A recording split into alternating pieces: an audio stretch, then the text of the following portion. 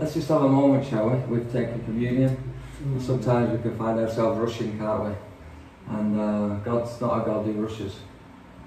He doesn't rush, doesn't God? He does things in His time. Amen. In His time. We like Him to do it and do it now, but God does it in His time. So it might be that you're just waiting for something in your life right now. Why don't you just bring that before God in your heart? Father, you search the hearts of man. You don't look on the outward appearance. You look on the inward appearance of God, and you know, Father, there's those of us in this room here right now. We're just waiting, Lord. We thank you, Father God, that you are with us in the waiting. Yes, Lord God, that when we wait, oh God, we don't wait alone. And sometimes, Father, we can think we do wait alone, but Lord, the truth of the matter is, we don't wait alone, because you say in your word that you will never leave us or forsake us.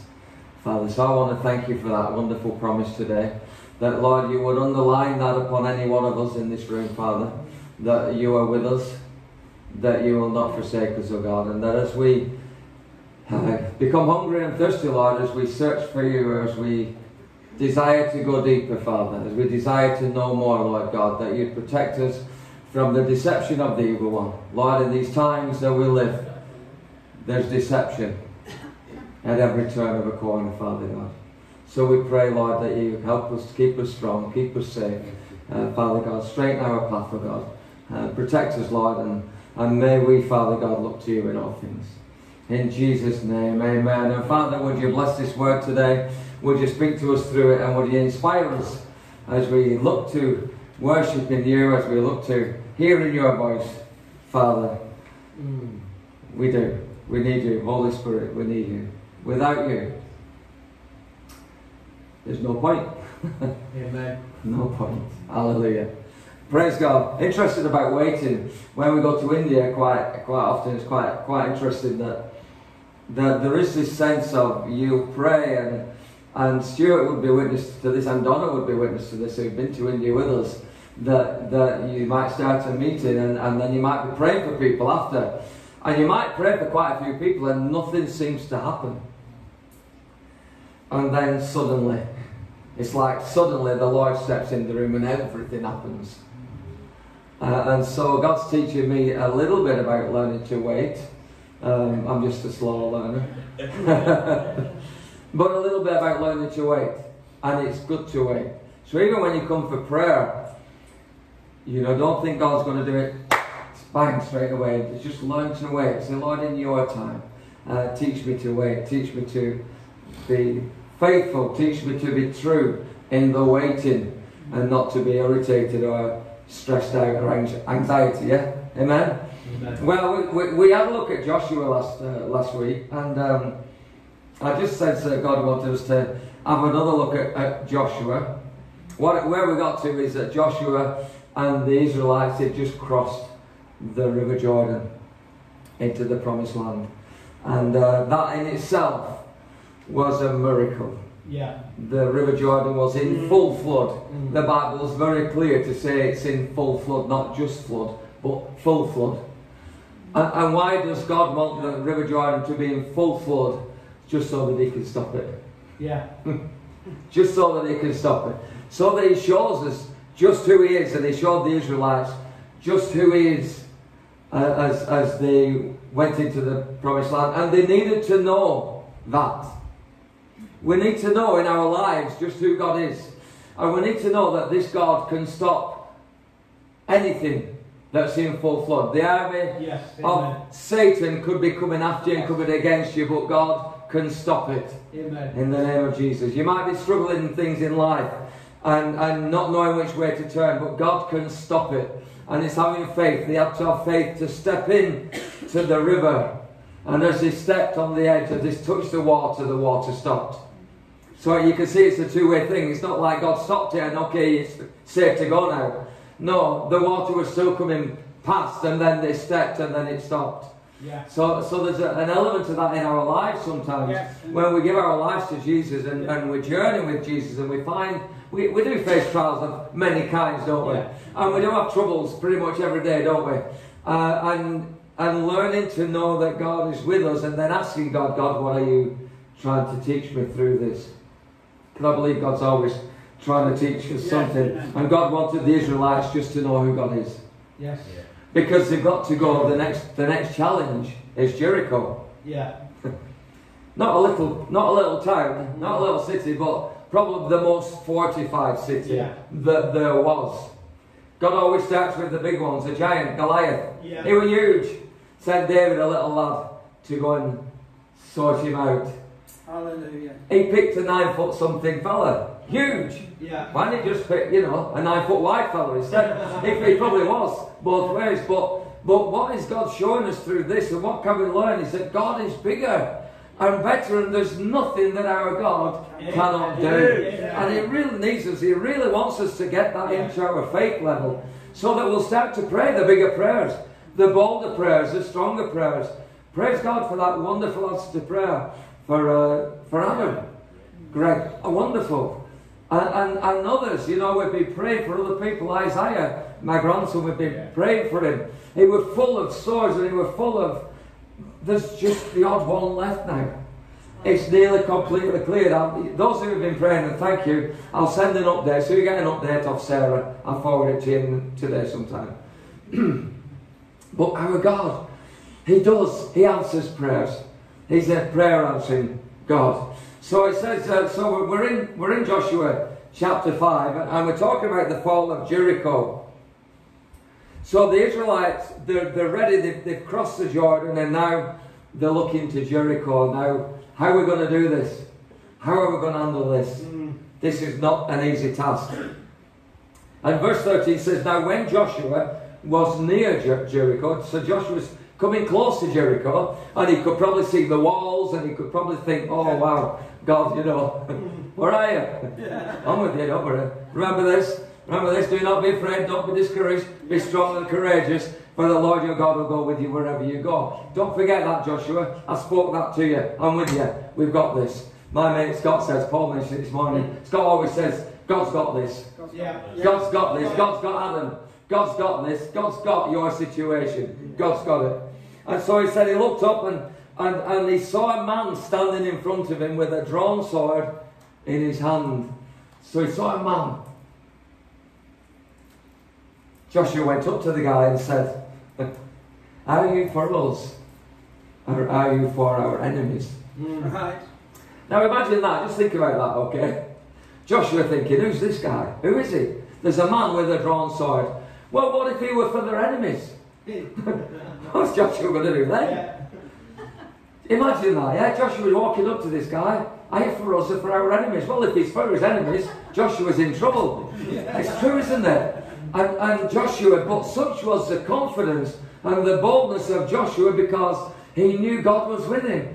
And God wants us to embrace the confidence and the boldness and the hope that we can get through the anointing of the Holy Spirit who is in us. Amen. Neither, he replied. That's right. Neither. For the Lord. But as commander of the army of the Lord, I have now come. Yes. Yeah. So no, I'm not for you, Joshua. And I'm not for the enemies. I'm not for Jericho. I'm for God. Yes. I'm for the Lord. Who are you for? Amen. What a great question. Who are you for? Are you for the Lord? I want to say I'm for the Lord. Yes.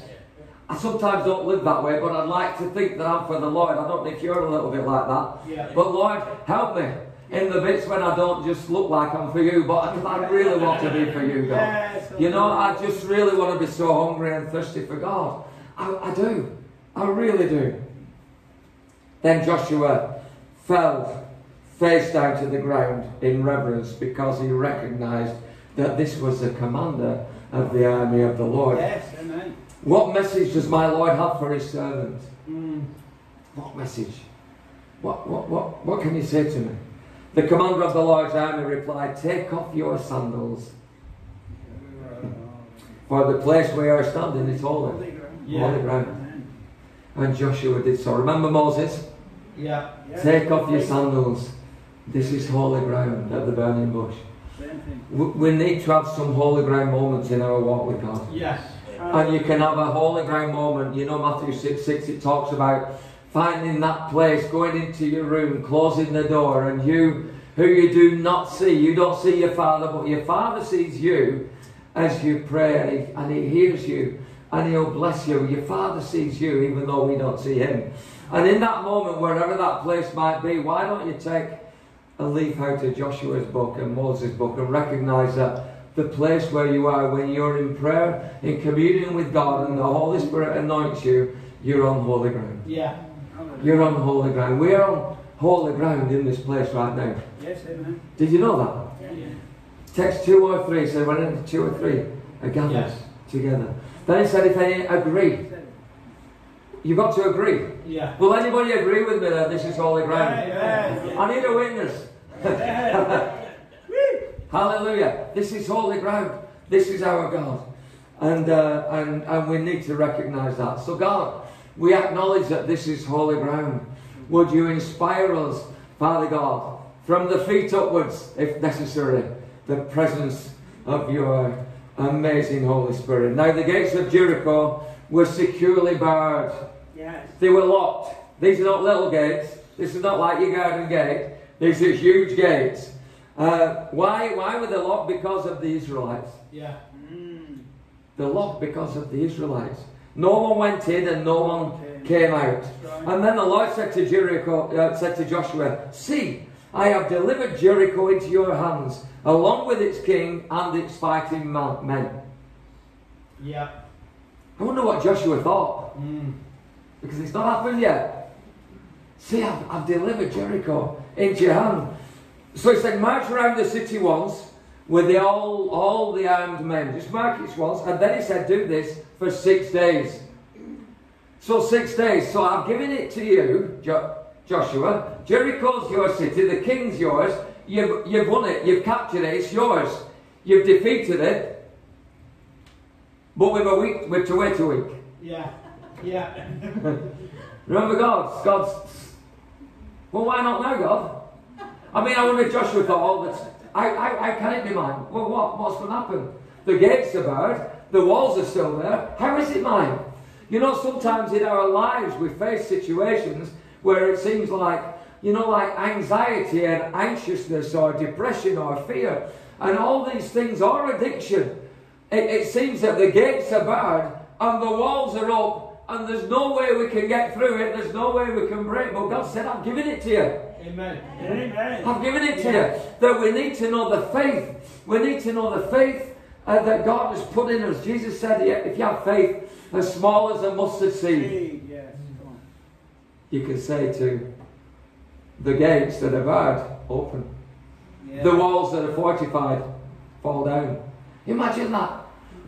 That we can say to the things that we wrestle with in life, I can see the cracks. Yes. Yeah. I can see the cracks breaking. Amen. I can see the stone starting to crumble. I'm going in. I've got this. Amen. I've got this. I'm going to break through. I wonder if you wrestle with anything in your life.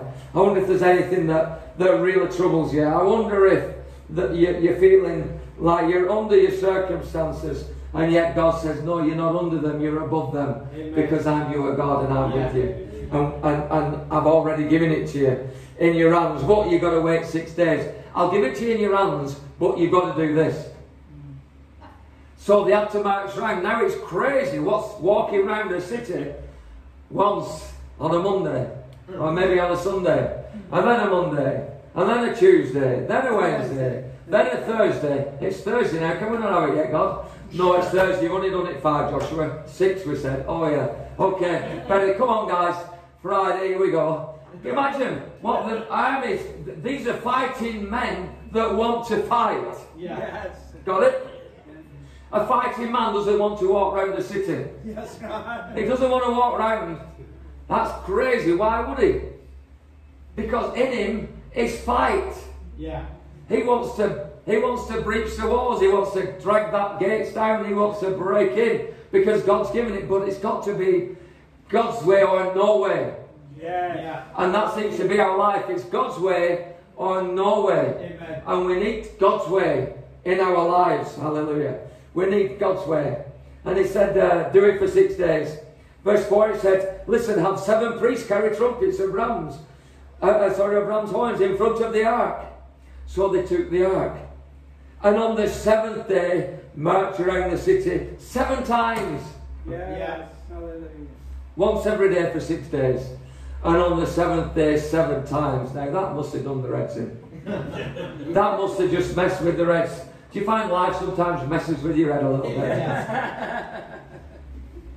Even when we prayed, even when we cried out to God. Yes. I mean, 7. But notice that how he set it up. He said, have the priests carry the trumpets of the ram's horn in front of the ark. So what did they lead with? They led with praise. Yes. Amen. Yes. They led with praise. Can I suggest something to you? Whenever you're feeling miserable and you're at home and you're wondering what's going on, put some praise on. Yes. Amen. Put some praise music on.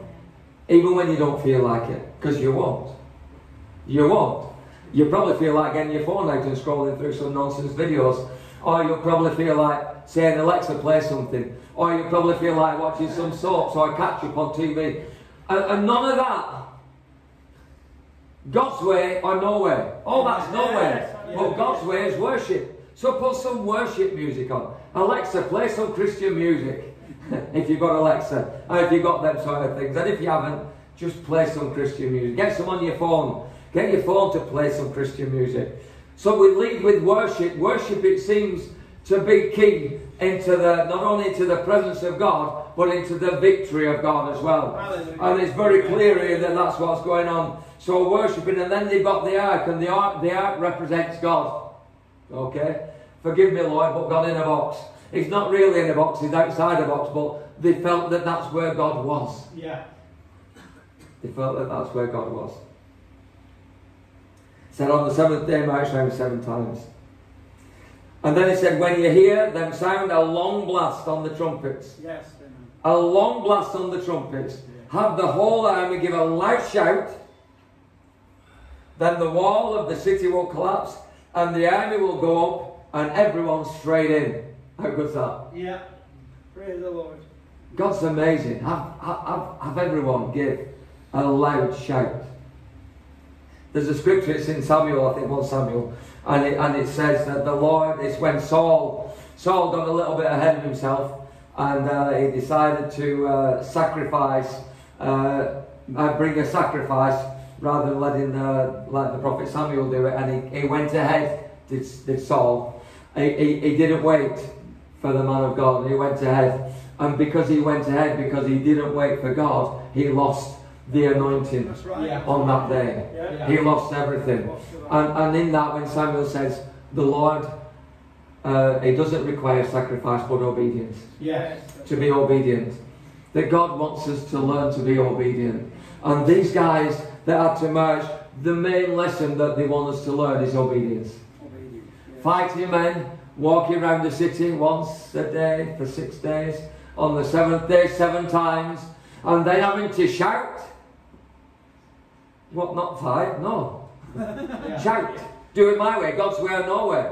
Yes. So they shouted. And they must have got it. Maybe that's why they had to do that. Maybe. Imagine the conversation that they had after they'd walked round once and they went back to camp. Well, what were all that about? Yeah. I don't know. Yeah.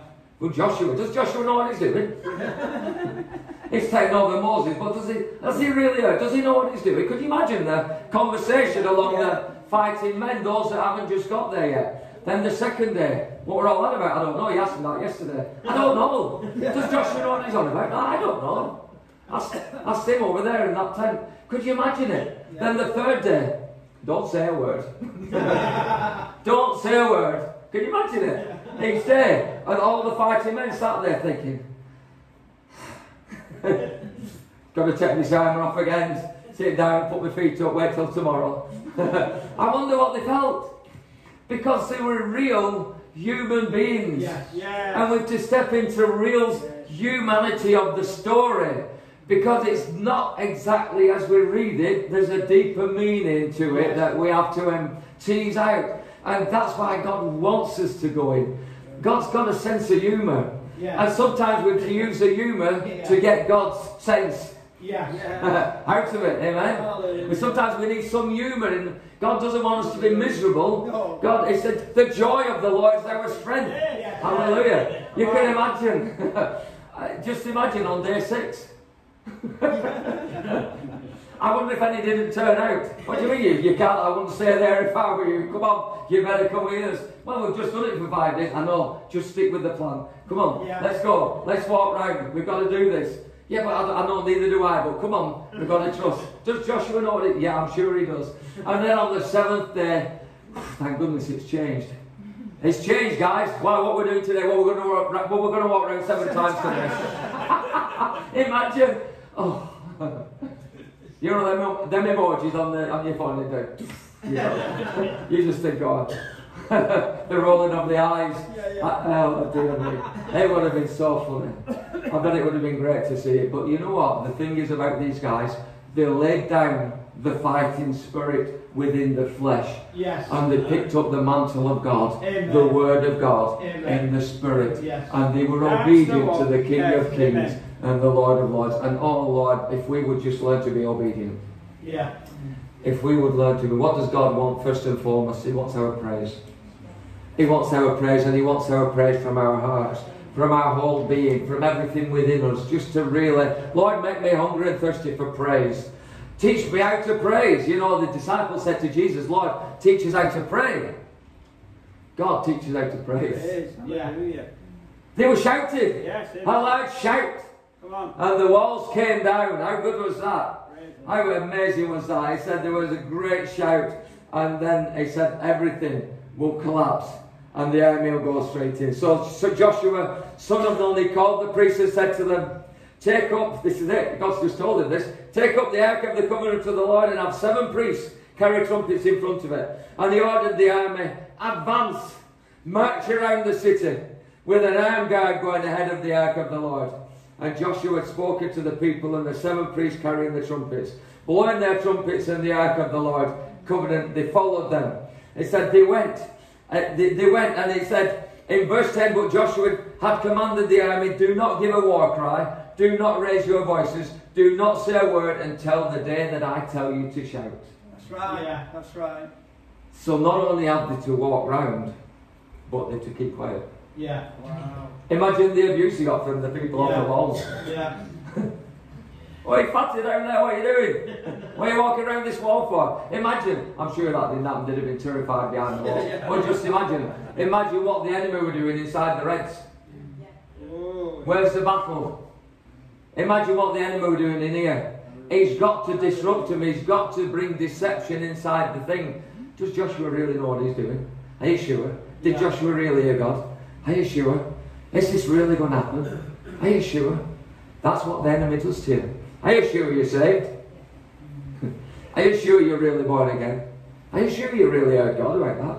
You know them? Do you ever have that? Yeah. You know, you feel so confident that God said do something, and then the question comes in, doesn't it? Yeah. And as soon as, isn't it true? I find this in work. You know, we'll be doing things in work. And just say there's a leather sweep that we're making, and we've got so many variations of our sweeps. And say like nails, we put little nails round the faces and that.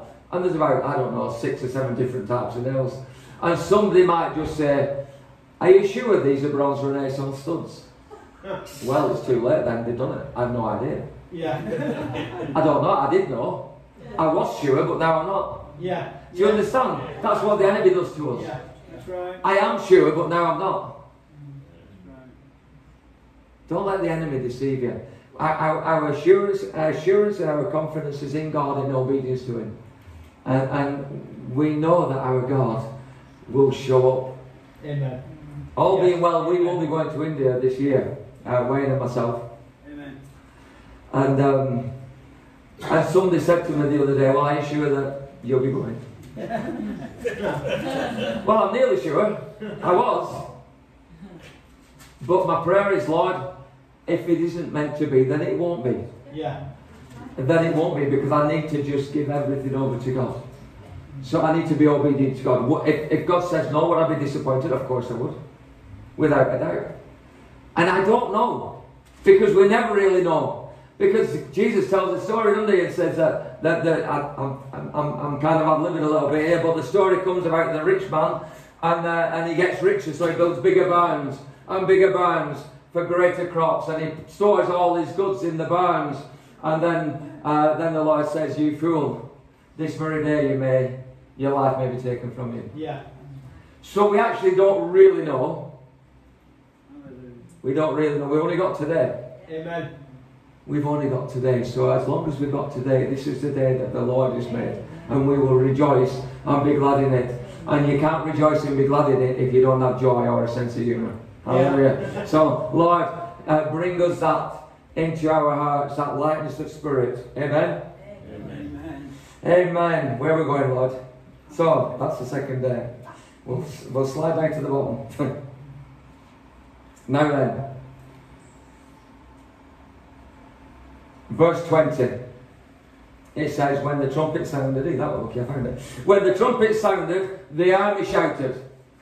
Yeah. And at the sound of the trumpet, when the men gave a loud shout, the walls did collapse. Everyone charged straight in, and they took the city. And in verse 21, it said, they devoted the city to the Lord. Yeah. And destroyed with the sword every living thing in it. Men and women, young and old, cattle, sheep and donkeys. They had to destroy everything in the city. They took the city for the Lord. Now we won't understand that in our culture. We won't understand that, but God was doing something. And what does that mean? There'll be things in our lives that we do not understand, but rest assured, God will be doing something. Yeah. Our ways are not His ways. That's right. Our thoughts are not His thoughts. And we've got to understand that not everything that God that seems to happen will agree with. But when God's doing it, we've got to stay faithful. Yeah. I was thinking this morning, do you think the Israelites, when they started to cry out to God and they were enslaved in Egypt, and they said, "Lord, help us, save us," do you think they'd have been saved as they wanted to be saved? That's right. Do you think they'd have been saved the way they were thinking? That's right. There were the plagues that had to go. There was having to sacrifice a lamb and put it on the doorpost, and the angel of death passing over the Passover. That birth the Passover, there was all that was going on. Do you remember? There was coming to the Red Sea, the long way around to the Red Sea, so that they could get caught up with the Egyptian army. Right. Do you think that they expected that? None of that. Can you see? God's ways are not our ways. Yeah. But the bigger picture is that God is in control. And I think that that's a testing bed of faith. Yes. That's where our faith is tested. Yes. In the chaos and the nonsense of it all, that we still know God's still with us, and I don't get it, but I'm going with it. I don't understand, but I'm going to go with it. Hallelujah. You know, I said to you the little story with Isaiah, and I got everybody to pray, and then Donna called me in the afternoon and said, Isaiah's been rushing to hospital, we better pray harder, you know, and I'm thinking, what are we going to do? It's not good. He had a heart problem. He was really, really poorly, very, very sick. So obviously got everybody to pray, and I came in here shouting at God, God, what's the point? What's the point of praying? What's the point of having everybody pray? What is it, God? Do you never get like that? Yeah. Do you never I have no hair to tear out, but I think if I had, I probably have done. But do you know what I mean? If you really get to that point, it's not just me, is it? Please say it's not just me. No. And there's nothing wrong with that. It's being real. God wants us to be real. And I came in here and I was so frustrated. And God said to me, He said, Peter, did I not just tell you on Sunday that I hear your prayers? Yes. I said, yeah, you did. Well, leave it with me. And I just took a breath and said, okay, God. And then from that moment I had a peace, and I just knew everything would be fine. I didn't know what path we'd have to walk on for it to be fine, but ultimately I knew it would be fine. I guess it's a similar situation with you and Adam. You know, you don't, it's a crazy journey. You think, whoa, what's going on? But what if all this has been instigated by God, one step after another, to get him completely set free, to get him completely saved, Greg? Yeah. What if? It's not our way and we don't get it. Yeah. But God Yes. And we could choose Adam, and we could choose Isaiah, and we could choose, Barry's wife. If she's not so well, if she's in hospital, please remember Barry's wife, Donna. Remember her in your prayers, please. And same again. What's going on, God? Yeah. Just one thing after another, and we've got to learn to believe. We've got to just walk in faith and stay obedient. Amen? We really have to do that. And so I said, Joshua said to the two men who had spied out that, no, we're going into that. We'll not go there, we'll leave it. We'll leave it at that. I want to pray. Father, I just want to pray that you would, Father God, underline anything that has been spoken, especially from your word, oh God. Yes. Amen. From the testimonies, oh God. Yes. From the worship today, Lord, that we would leave this place pleased that we came and blessed to be in your presence. And Father God, prepared for the next step of our journey. Prepared, oh God, encouraged, oh God, and strengthened. Underline that you're with us, Father. Would you just do that? Would you pour that into us today in the powerful name of Jesus? Thank you for everyone in here. Thank you, Lord, for your love for us. Thank you for your grace and thank you for your mercy.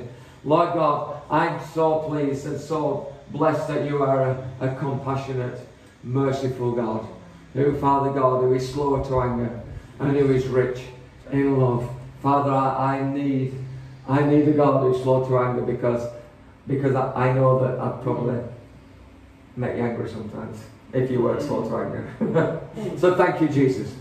Thank you for your grace. Thank you for your mercy. Thank you for your forgiveness. Thank you for all that is good. In Jesus' name. Hallelujah. Amen. Amen. Wow.